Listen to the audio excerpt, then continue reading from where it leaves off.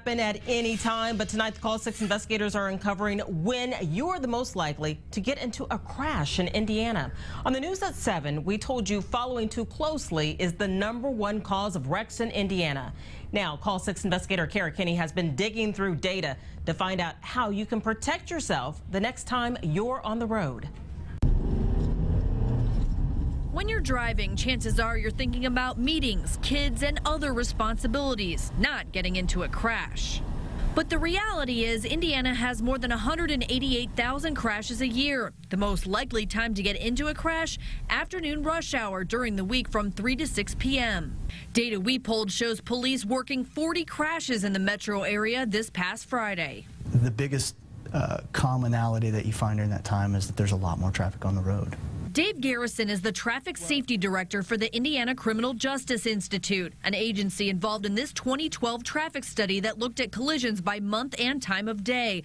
Although afternoon rush hour is the most common time of day for crashes, it could be stress from their day where they're not paying attention. The highest proportion of deadly wrecks is Sundays and Fridays between midnight and 3 a.m. One reason, more drunk drivers on the road. Another reason, seatbelt usage actually trends down during the nighttime. The 2012 study also found the month with the most crashes, December. It's really hard for us to tell because there could have been environmental factors that year. It could have been weather. So, of course, you can't stop driving during December or rush hour, but Garrison says you can control how you drive. When we are making a personal choice to follow too closely, to change lanes incorrectly, to pass incorrectly, to speed, those are all choices that increase our risk.